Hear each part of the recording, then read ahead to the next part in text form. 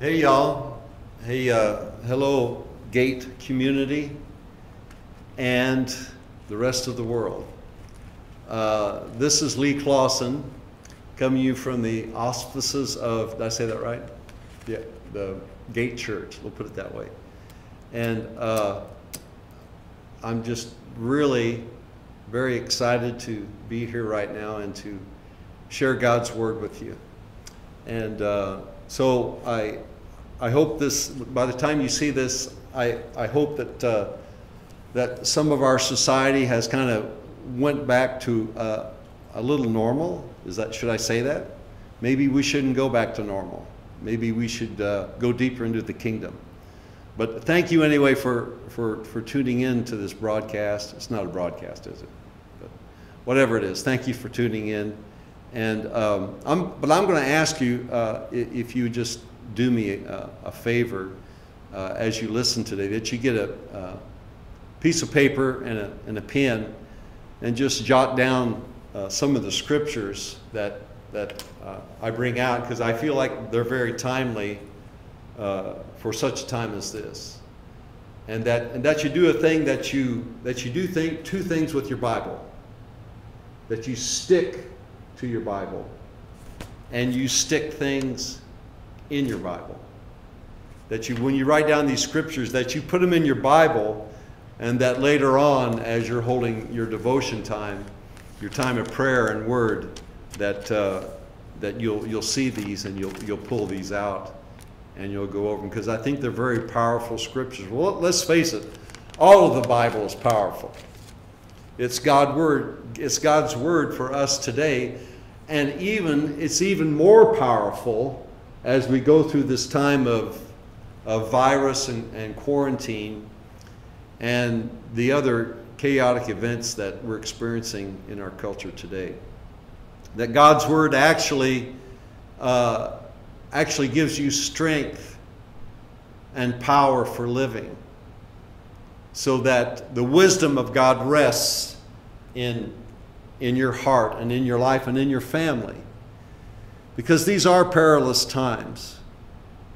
And these are times where we desperately need God's presence, His Spirit, and His Word to be strong in us, so that for two things, that will shine for Him and that will give away Jesus as a result of that. Hallelujah. I mentioned perilous times. These are perilous times. These are very questionable times, such as I've never ever seen before.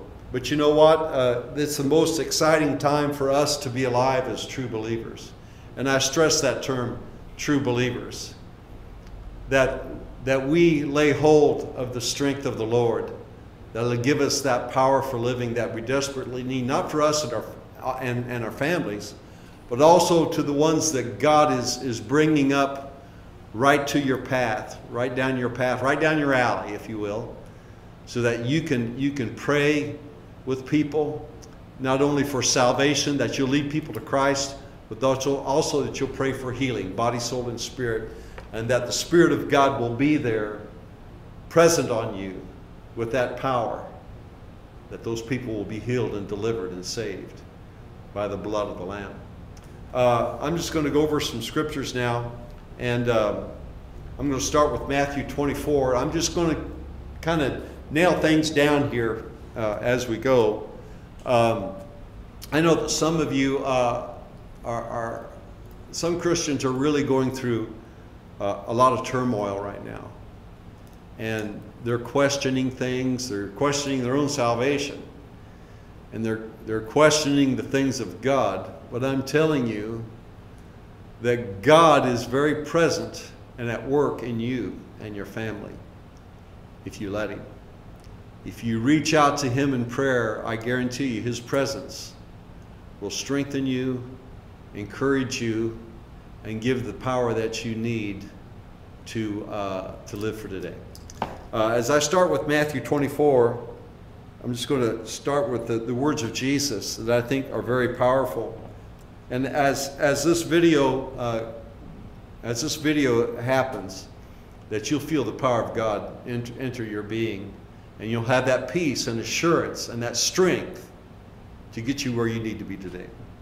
Matthew 24, verse 4, Jesus answered and said to his disciples, "Take heed that no one deceives you. For many will come in my name, saying, I am the Christ, and will deceive many. And you will hear of wars and rumors of wars. And see that you are not troubled. For all these things must come to pass, but the end is not yet. For nation shall rise against nation, and kingdom against kingdom. And there will be famines, pestilences, and earthquakes in various places. All these are the beginning of sorrows." Verse 9. We're going to go to verse 9, Craig. Sorry. "And then they will deliver you up to tribulation, and some of you will be killed. And you will be hated by all nations for my name's sake. And then many will be offended and will betray one another and hate one another." I'm going to stop right there. That's enough for now. But later on in the week, I want you to turn back to Matthew 24 and read the whole chapter. For it is a very powerful piece of Scripture. And I guarantee you, God will give you not only the knowledge of His Word, but He'll give you insight to how these things will happen in the near future. These are the beginning of sorrows, Jesus said, and I know that we're right smack in the middle of them. But really, I don't say that to try to scare you or to try to bring up any kind of negativity. Just the opposite.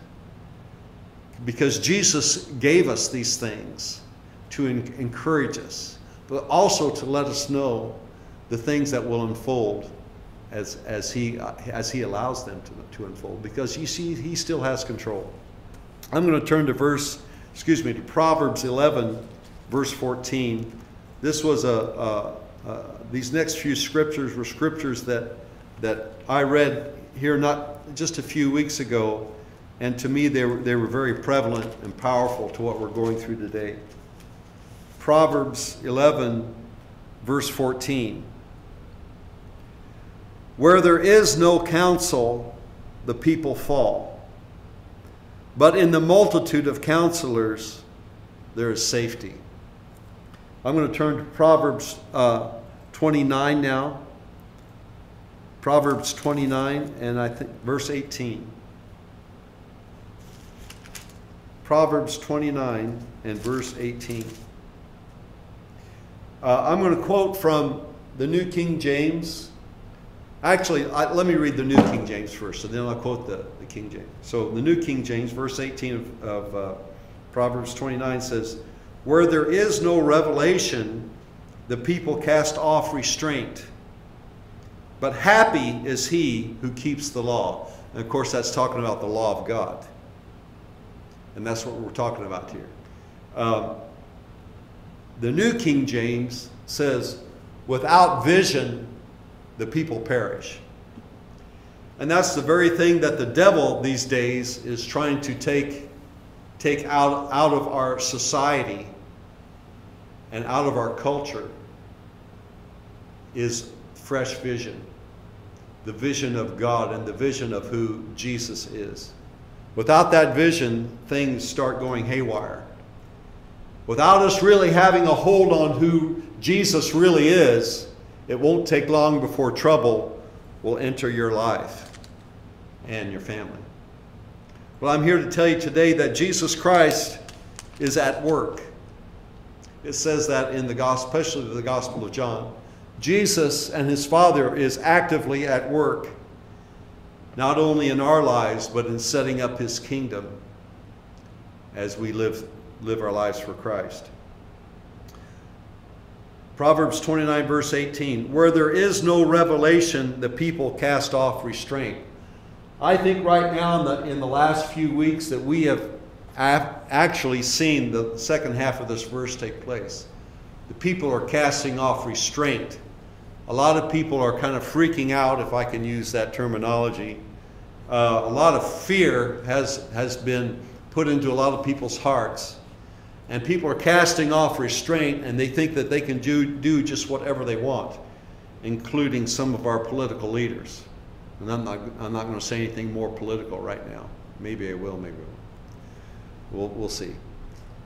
Because I feel like we can get so caught up in our current events that we're losing a grip on the things that really matter. We can get so caught up in what's happening in our society that is taking us out of what God is doing in our lives, and fear grips us.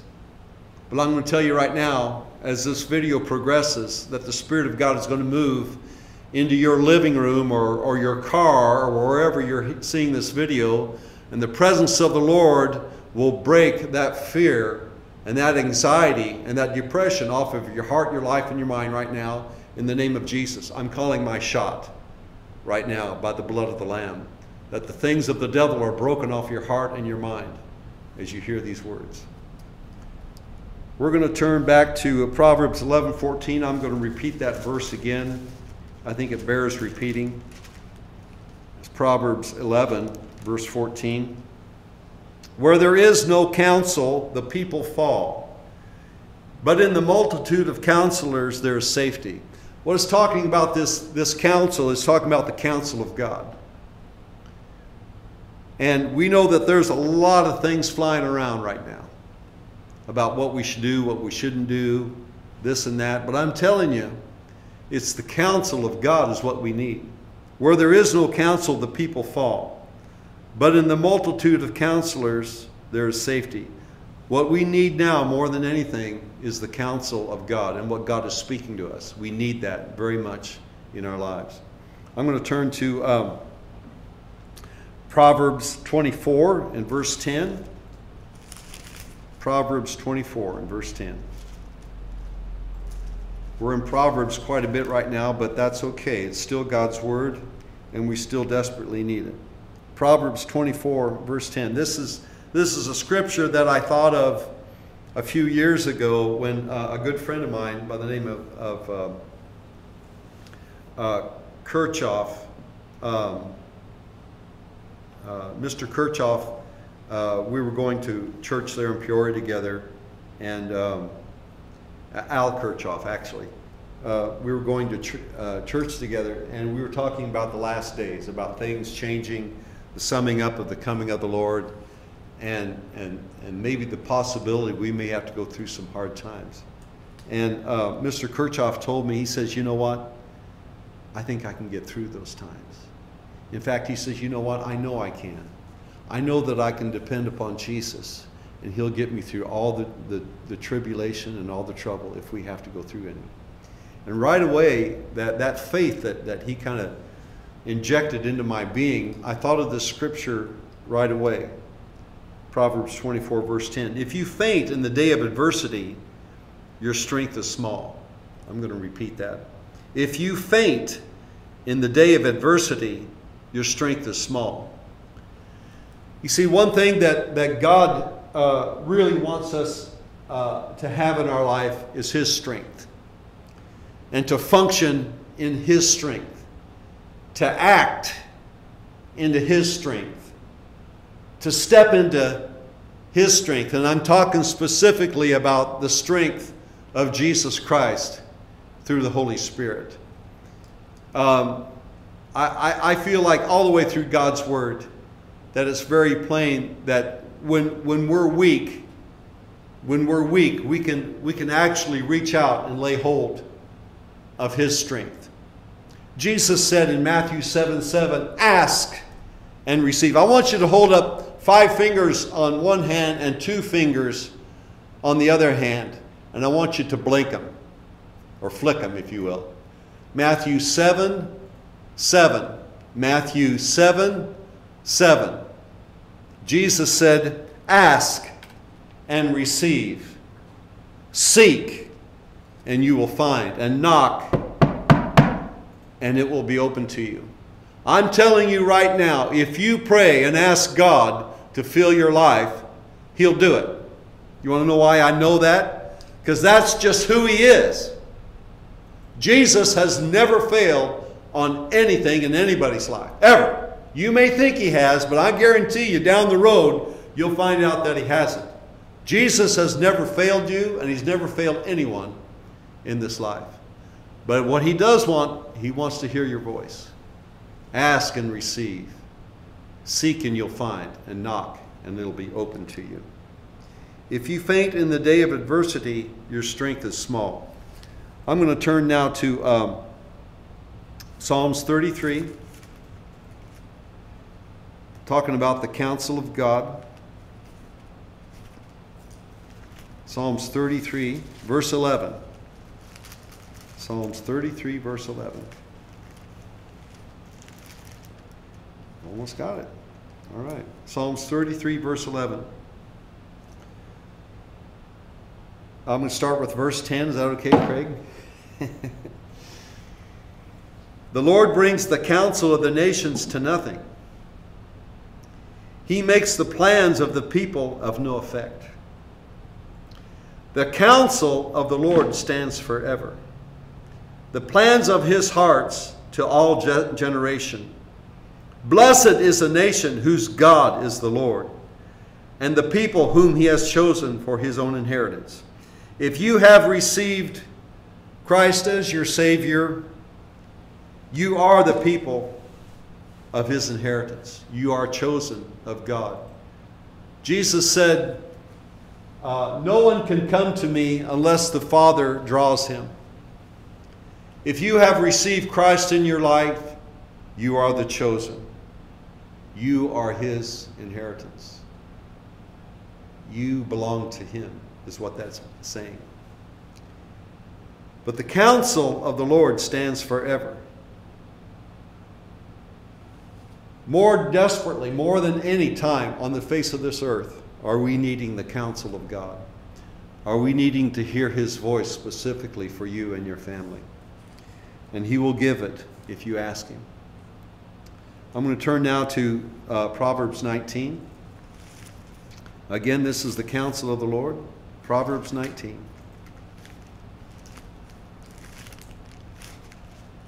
His name is Jesus, and he loves you more than anything. Proverbs 19, verse 21. There are many plans in man's heart, but nevertheless the Lord's counsel, that will stand.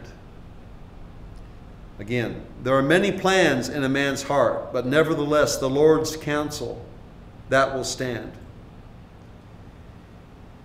If you reach out for the counsel of God, I guarantee you it will be solid and sure and steadfast in your life.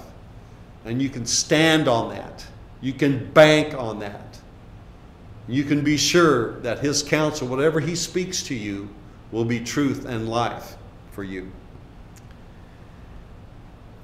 Isaiah 27, verse 5. I got a lot of scripture here, but that's okay. You can handle it. Isaiah 27, verse 5.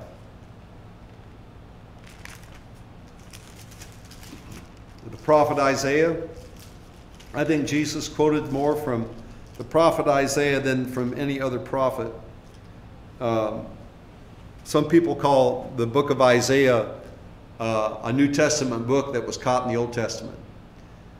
I don't know if I'd go that far, but it definitely is very clear about the Messiah, Jesus Christ.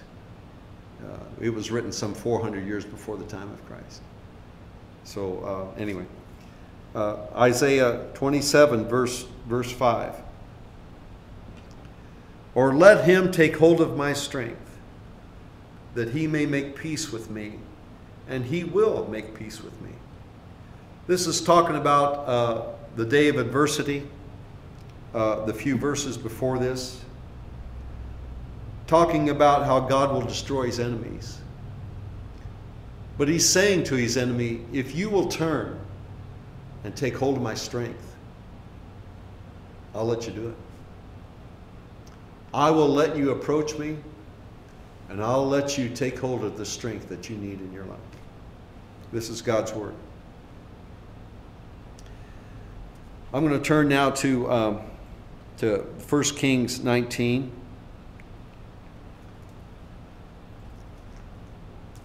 And this is the prophet Elijah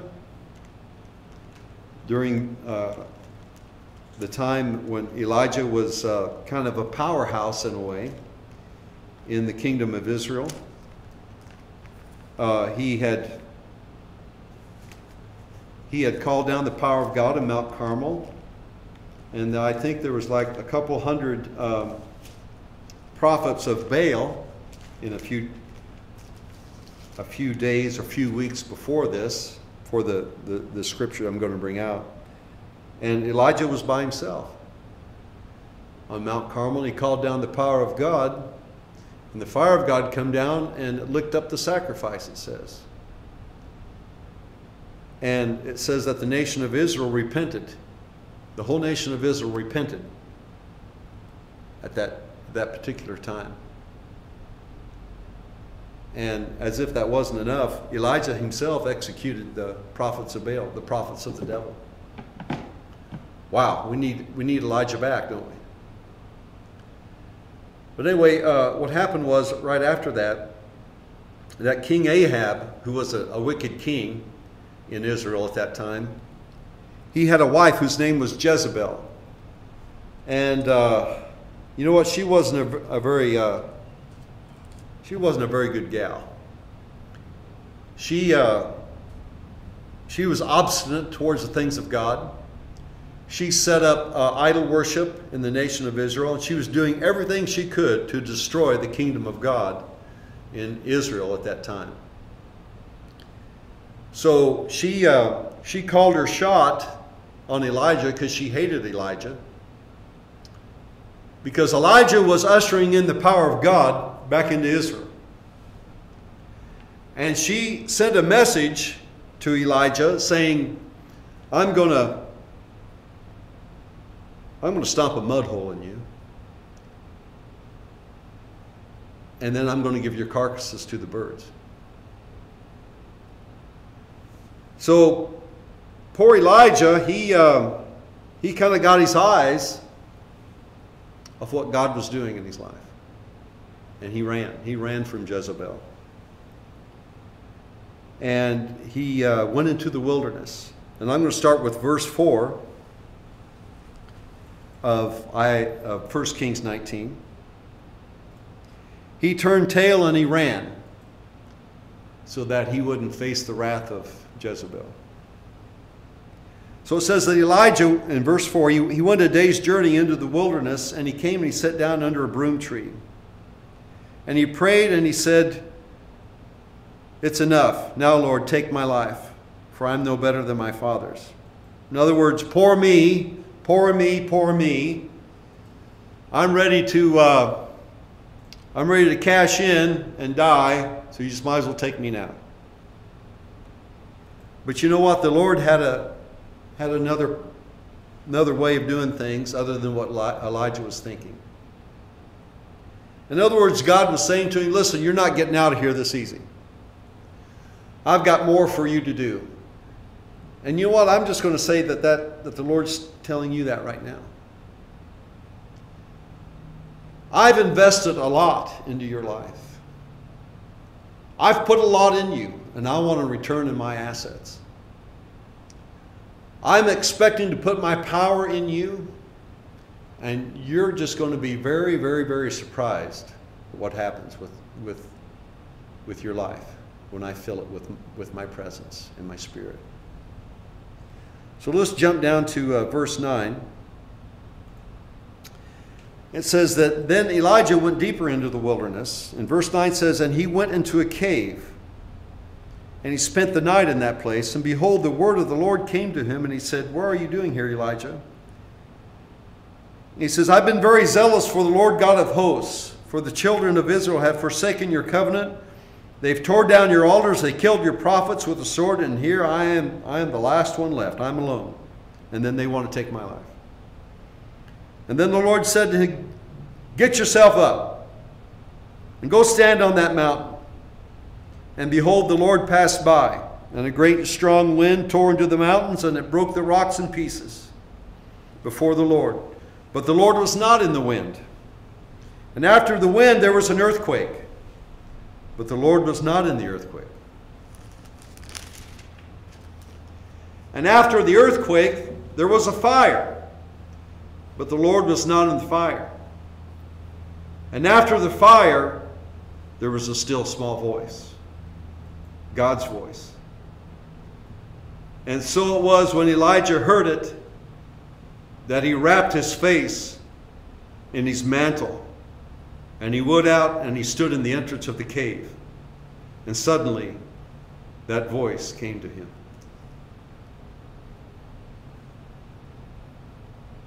You know, I'm not really down on what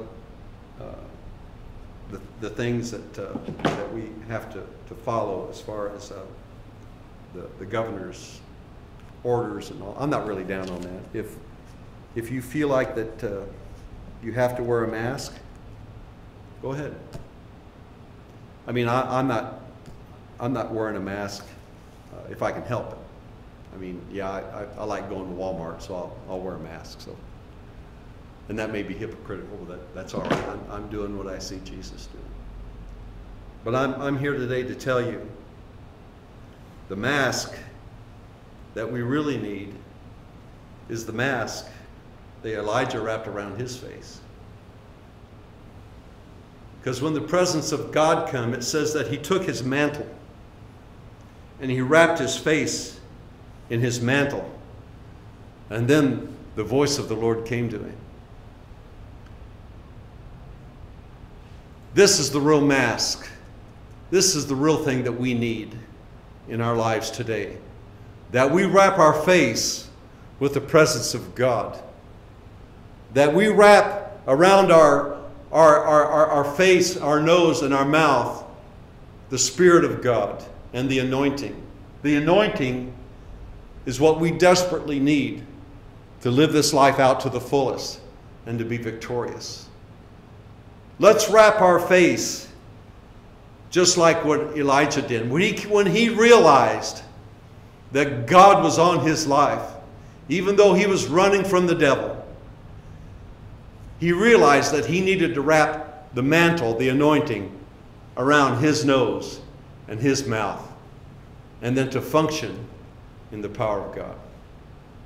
We need to follow suit with what Elijah did. This is the real mask that we need, that we wrap our face with the Spirit of God, and then we'll hear his voice. I'm going to close with this scripture in Hebrews 12.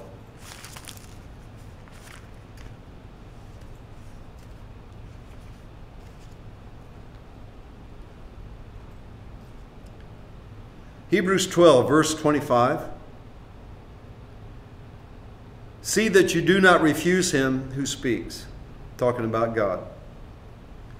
For if they did not escape who refused him who spoke on the earth, how much more shall we not escape if we turn away from him who speaks from heaven?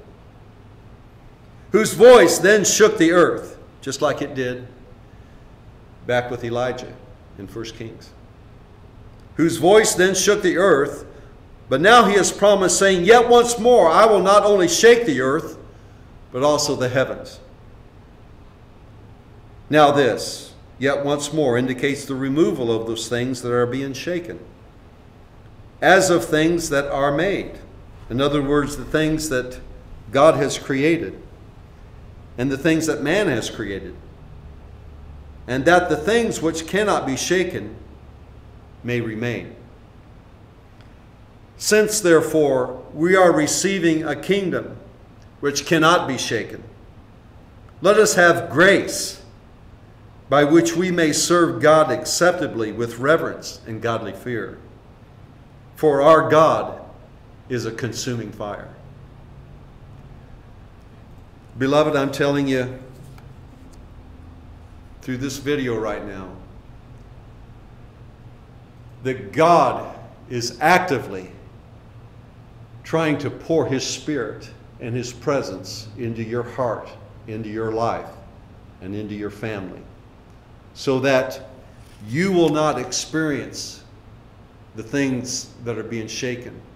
This whole world is being shaken right now through this virus and through quarantine and through violence that's going around different parts of the country.